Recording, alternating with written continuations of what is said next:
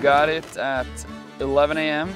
to my house. Just had close friends and neighbors there, some pictures. Then we walked up to where I played before I went over to Chicago and had a public event there for 2 hours.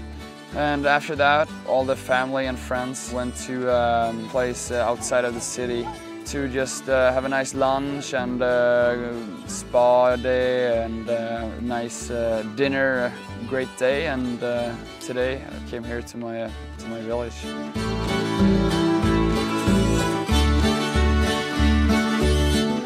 I really appreciate coming back from Chicago when you live in a big city and things are happening everywhere, and it gets pretty intense during the season. To come back here during the summer and just kind of take a deep breath and breathe some fresh Swedish clean air makes you feel much better.